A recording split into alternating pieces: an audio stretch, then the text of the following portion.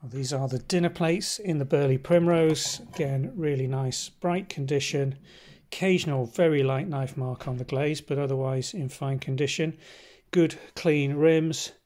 Period Burleigh china marks, including the pattern reference from the decorators and date impress marks. We've got, I think, 4 or 5 of these. Again, second one, third one, fourth,